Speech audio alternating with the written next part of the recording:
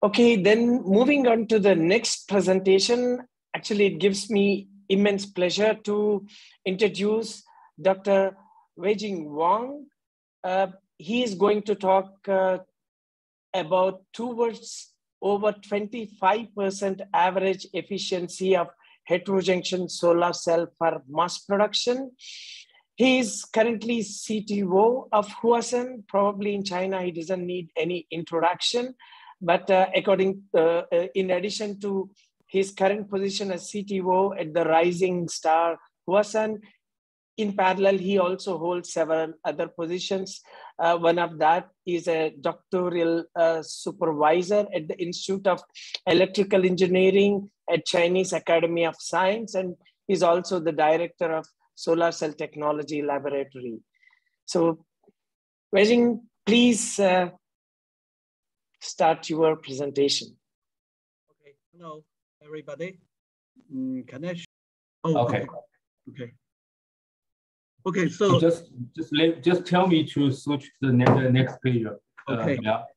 So because of this older version, some still Chinese. So some words still Chinese, but it's okay. For mostly it's okay. So today is my topic of the topic of my presentation was towards 25% mass production of heterojunction solar cell. So right now, the progress of the heterojunction in mass production, I called there are 3 generations. The first generation is the mass production solar cell heterojunction up to now is we called a morpho heterojunction solar cell. It's because it's a N-type, I layer, N layer, and the P layer totally is a morpho. Next slash. Okay, and the next will be the heterojunction version 2. It's the specific is the front side is is the N-type microcrystalline silicon oxide layer, and for the I layer still a morpho, but for the backside and also a morpho silicon P layer. So the next slide. And finally, maybe in after 2024, maybe the 3rd generation of heterojunction.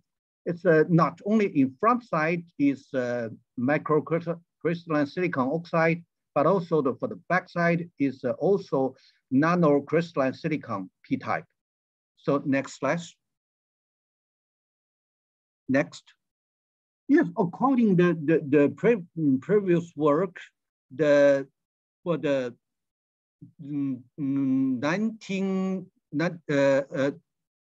2019, according to Professor Xu Xixiang's report, they called if want to increase the efficiency and the buffer layer, they need to insert buffer layer in between the I layer and the wafer, silicon wafer.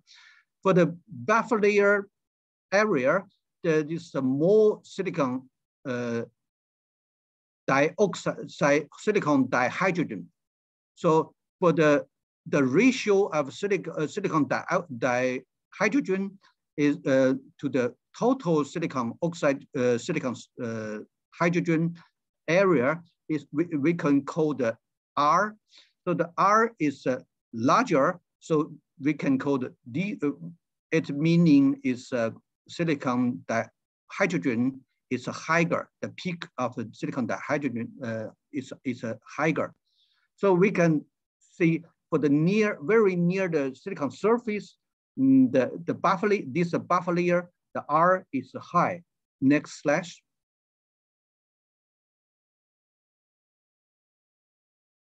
So for the R is high, there's a more microwell inside the amorphous silicon network. But if R is lower, there's a more silicon hydrogen. its meaning is the network morpho network is dense, so it's less macro well. Next slash.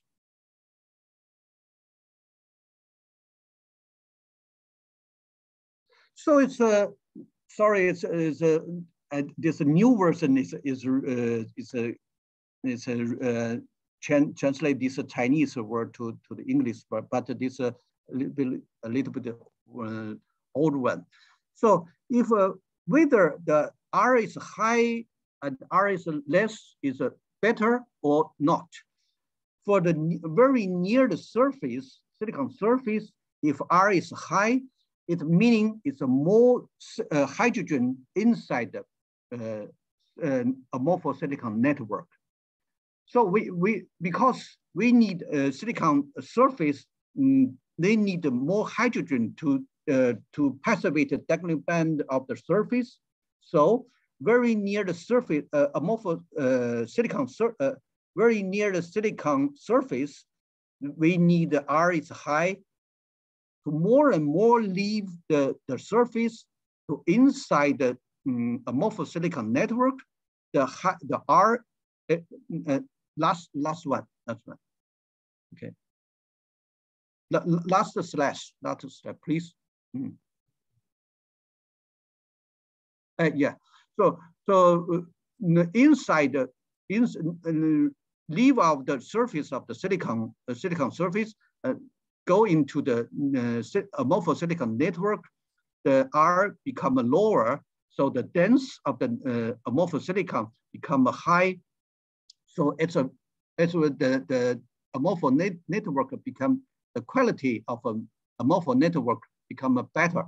So they need a different layer to finish the different purpose. So they need a multi-layer of the amorphous silicon. So next slash. So in industry, Chinese industry, according to this concept, is a multi-layer of multi-I layer and multi-P layer, N layer. So there's two kind of manufactured tools.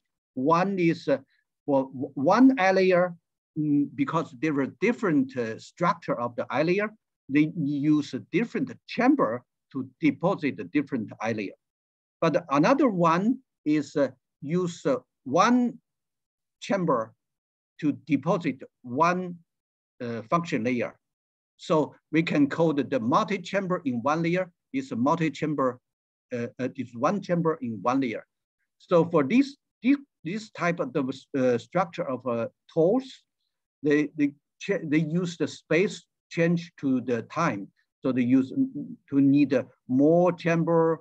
The capex is high, the tackle time is fast, the process limited, and the increased automation.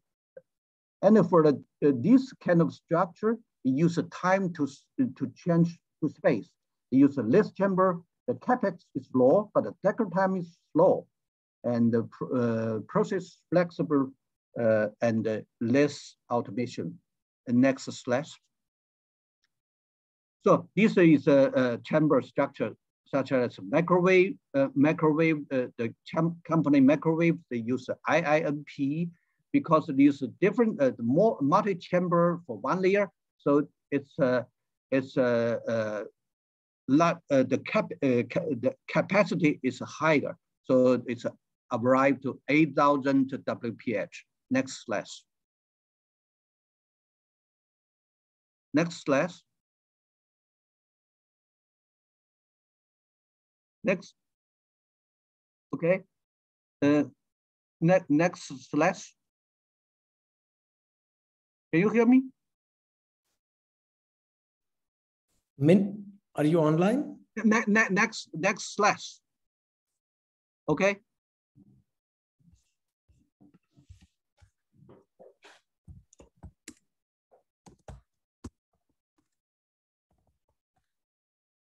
哦，哎，我这能看见了。我这共享了，可能也不行。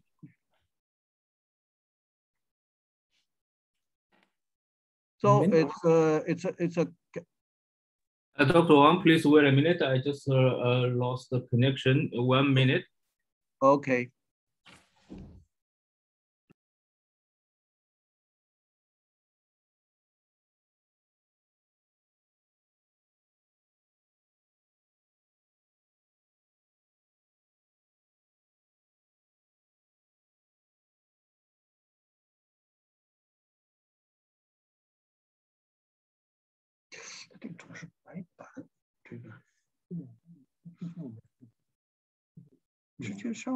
Yeah, please wait a minute. So.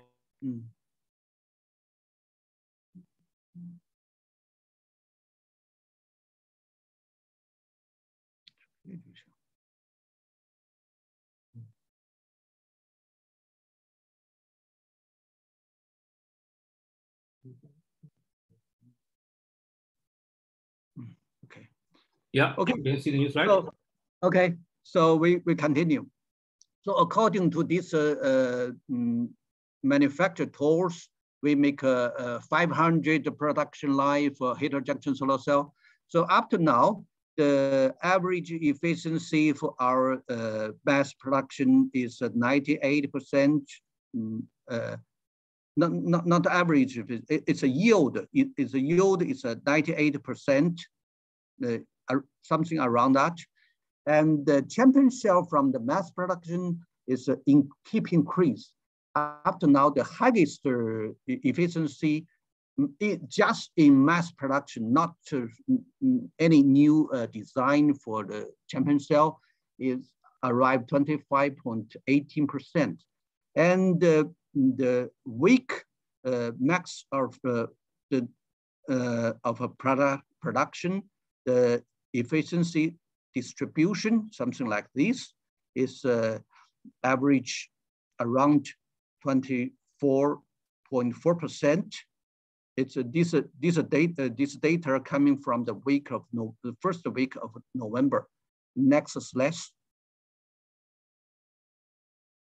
And here is the average efficiency of our mass production. It's around 24.4%. The champion cell is the data from the of our champion mass production. The champion cell is something like this. It's 25.19%. And in the lab, the highest efficiency is 25.26%. Is verified by the ISFH. The next slide. So for the module, we also make a champion module. For the 16662 type, this kind of this kind of module, the highest power is 486 volt. If compared to the PERC mass production heterojunction and the champion, is for this is for the PERC cell. Average for this kind of a module is 450% for double glass, and for heterojunction mass production, the module average module is 465 volt to the 475 volt. But this work, this champion module is 486. Next slide. And the problem is for the heterojunction is a CTM is lower than the PERC. We can see for heterojunction solar cell, the efficiency, if the efficiency is lower, the CTM is quite high. It's almost 100%. But when we increase the efficiency, the CTM will be lost, such as drop to the 98.5 or something like that. If we further increase the efficiency of a cell, the CTM will be further decreased, something around the 98%.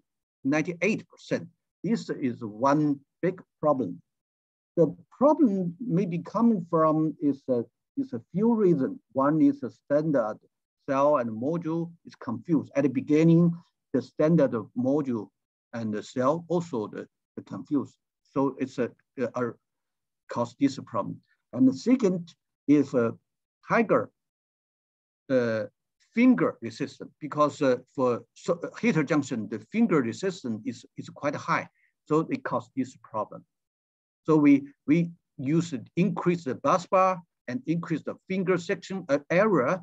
Maybe we can reduce this finger resistance. And also the one problem is a dark degradation for heterojunction solar cell. And also the heat degradation. When we use a module, use elimination, there's a 150 degree, this efficiency will be a little bit decreased because of heat process. And also the high cutting loss for heterojunction solar cell and the edge without ITO, because for the P-type, you have to make an edge. This area, there's no ITO. They will drop the efficiency. Next slide. But yes, we want to increase the CTM and for our heterojunction cell. So we can use the right now it's something like that. And if we recover the degradation and use a 12 bus bar or a super bus bar, and also increase a little bit and decrease the cutting loss, further decrease the cutting loss and increase the wafer quality and improve the uniformity. And also all of these process can increase the CTM. Next slide. So the problem two is the loss of the cutting. When we cutting to the two half, there were some losses will be higher than the pork cell. The reason of this loss, one is the edge shunting. The second is the non-uniformity of the cell and the passivation damage of the cutting edge. The next slide. So we can observe this kind of a solar cell when we cutting of the wafer, heterojunction wafer, when we for the higher efficiency of a heterojunction solar cell, the cutting loss is higher. So we can see from this.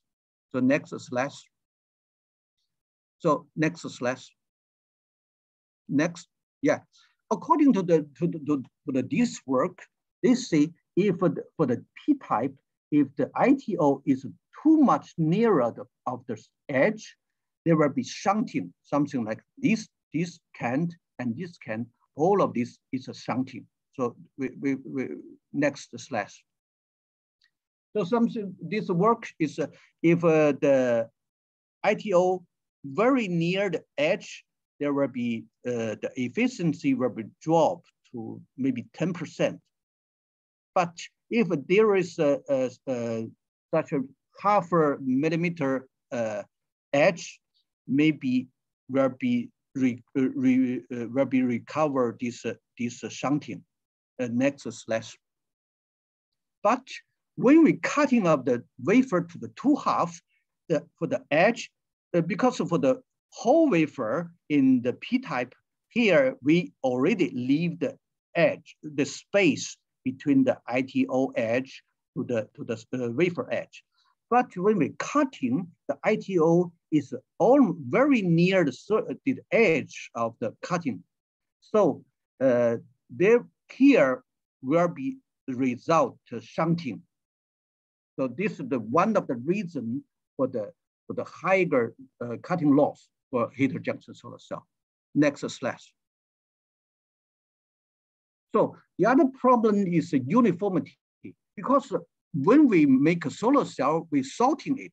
So it's almost one kind of the efficiency in one block.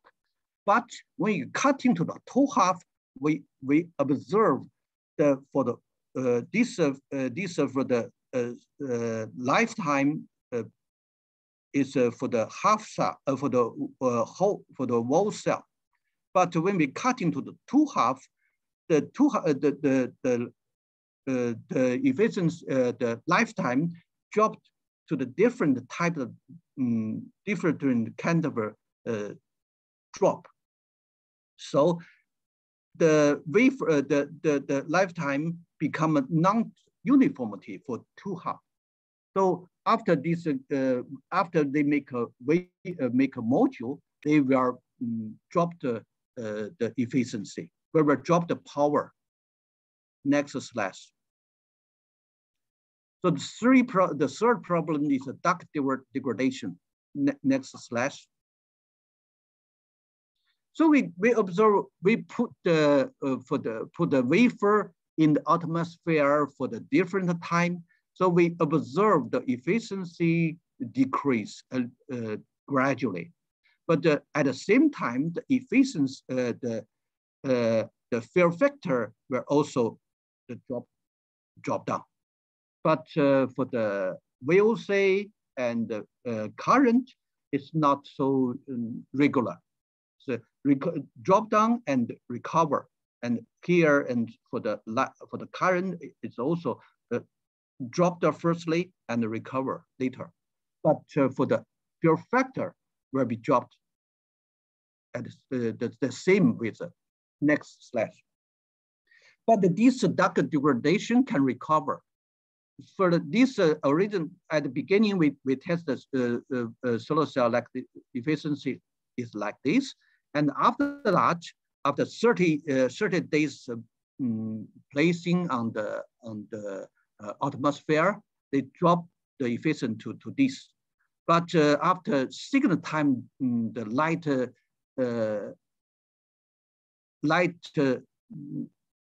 it's LETP. It's a three after LETP. The second time LETP, the efficiency will recover.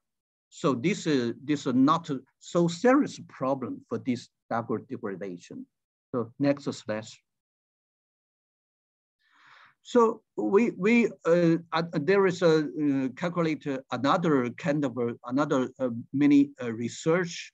We get a result. We get a reason of mechanism of duct degradation and the recover. We think about there is oxygen goes through the ITO into the amorphous silicon layer to form the silicon amorphous silicon oxide. These will increase the resistance, so they will decrease the efficiency. Next slide. So next slide, we will talk about the version 2, the generation 2 of a heat rejection solar cell for this kind of amorphous microcrystalline silicon oxide. Next slide. So because after 2019, after the Energy report this kind of efficiency and the reason of this get this efficiency in China, they use this kind of amorphous silicon oxide, amorphous silicon layer to make a solar cell. To the efficiency in lab increase very fast. Up to now, already to arrive 26%, 26.3%. All of this is used amorphous microcrystalline silicon or microcrystalline silicon oxide to use the window layer to make more light go inside. So next slide. Hello, Wenjing. You might have to make it fast because okay. You know, so it's already okay. So it's almost. So okay. Here's the data. Next. Yeah. Next. Okay. So in the next year in China, at least 2 companies will be introduced microcrystalline silicon in the mass production. So we hope they can arrive 25% of mass production efficiency. Next slide. But there's another problem. So it's some technical detail. It's we were no time to describe this. So here's the summary. So we want to see, we not only to make a solar cell, but we also to make a focus on the degradation, different degradation, dark degradation, LID, UVID, especially we find that UV ETID, UV ID. So here is maybe we were to solve this kind of problem. Okay, so that's all. Oh, here is some our products. Here's 9 bus bar, 12 bus bar, and next year for 2 gigawatt is half a wafer, and make a solar cell is 210 times 105 millimeter. And next slide. Oh, here's the module, M6 module. Next slide. And here's a M14 half cell Himalaya bifacial module. Okay. Oh, here's our contact. Welcome you to visit or to discuss something, or buy our module, or also buy our solar cell. We also want to sell the solar cell and the module. Okay,